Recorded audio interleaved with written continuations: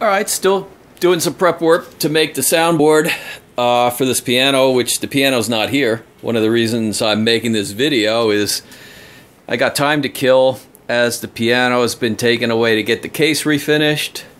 So I got like 5 weeks or so to get all this thing ready, get this thing ready to put the new soundboard in when it comes in. So right now I'm getting ready to do the most fun part of this stuff, which I like, which is making this bridge cap. And the bridge cap is normally done in 3 pieces like I have here.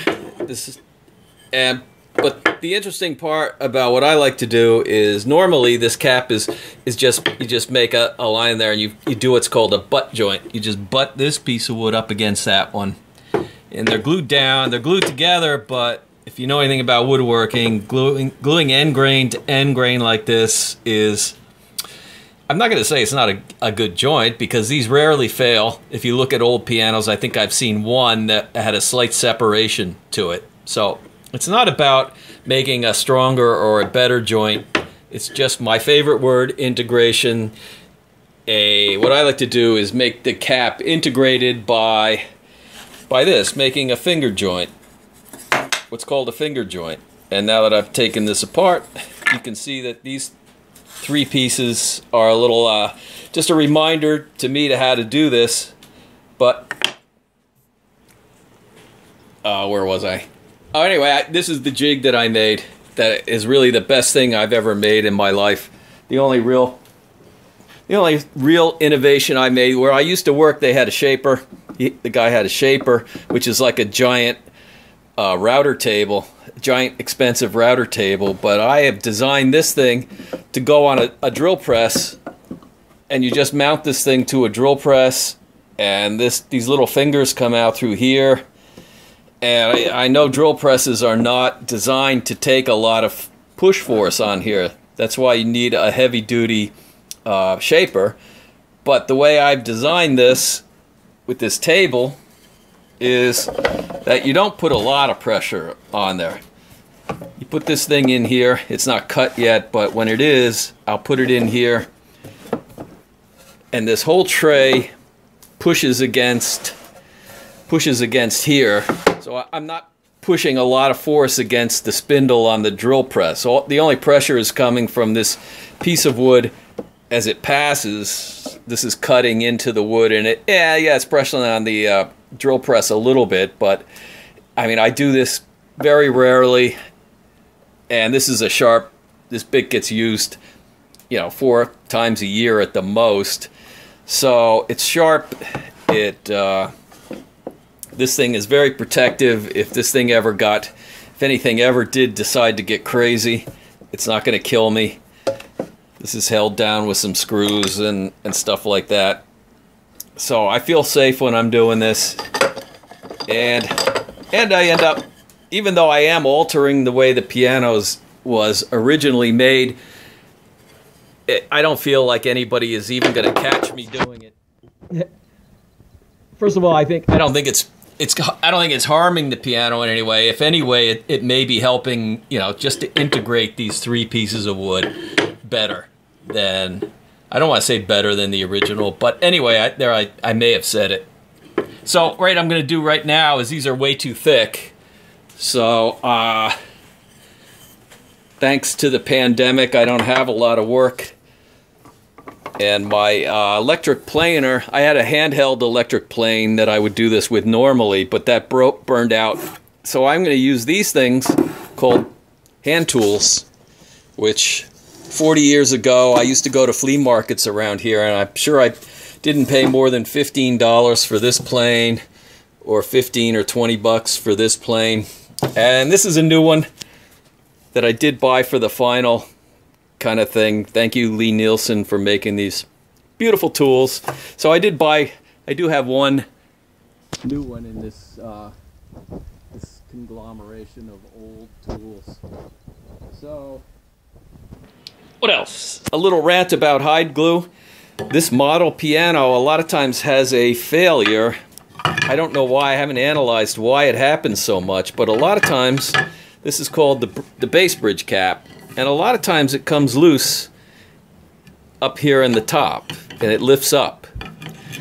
Now the guy who fixed this before used epoxy to glue it back down, which is okay, except that when I pulled this off, the beauty of hide glue is it doesn't do well with bangs, or how can I say it, with shocks. And you can, when you pop off something like this with hide glue, it comes off like it did originally until it got to where the epoxy is, and then it pulled up some wood on the edge of this thing.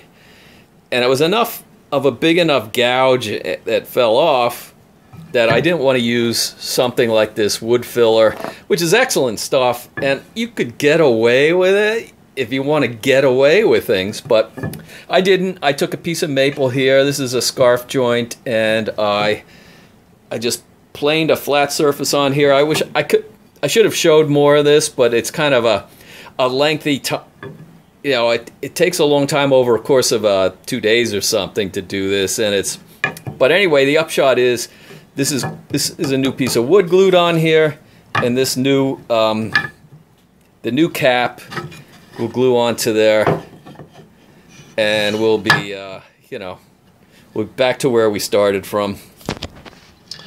This one, you can see that this one is taller.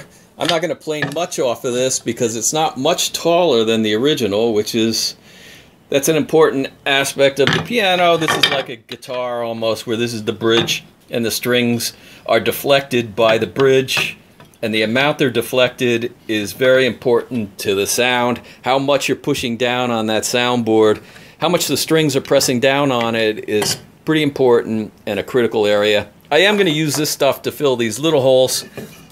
This isn't big enough to stuff any kind of, to do any kind of dowel or anything in there, so I'm just going to swipe some of this stuff in there. Don't tell anybody that I did use some wood putty in this thing, but it's okay. We'll survive.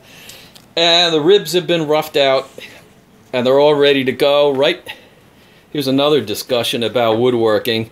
When I get the new panel, I don't know if you can see this or not, but I roughed these out. These ribs sit up there on that shelf when I'm not, while they're just acclimating or whatever you want to call it, getting ready to use. And here's what a piece of wood, a fresh piece of wood looks like, this spruce looks like, and here's what it looks like after it sits around for months. I don't know what, some people call that oxidation. I don't know what you call it, but that's not the best surface to glue to a brand new soundboard, to glue this on there. So I'm not even going to plane this surface now, this glue surface now, and then let it sit around for 2 or 3 weeks even. I'm going to wait until I'm just about ready to rib the board, glue these on, and then I will plane this, rough out these little scallops on here. I like to rough these out right before I do it, and then glue it on, and then I do the final kind of, you know, what you notice, this contour. I do that after it's all glued on and together, and I can kind of think, I'd like to think that I tune the soundboard, because this is a very important part of the way the soundboard works. As you can tell, if you know anything about wood also, this is like a joist. It's like a this is the support structure, and so obviously a thicker piece of wood, the pressure on this thing is going up, going this way, what would be down in the piano. So if this was thick all the way up to here, this soundboard would be much stronger, I guess is the best way to say it. It would be stronger, it'd be stiffer, it'd be harder to push down. Well, you really want to find a balance when you're making these things of how flexible this is, how much this weighs, how flexible it is, because you want it to vibrate. You want this to vibrate. If it's too stiff to vibrate, it's not going to sound right. And a lot of this I'm talking out of my you-know-what, because I didn't study these things.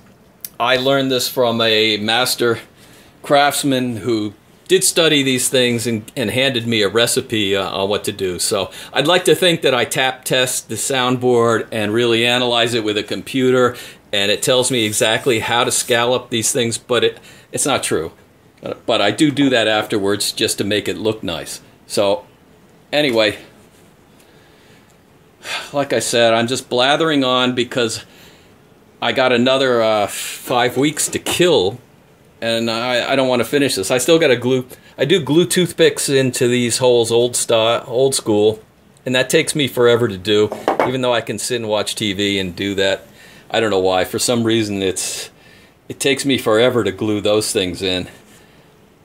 Because the rest of this is fun, and that is not exactly what I call fun. So anyway, I think I've blathered on for long enough today about this stuff.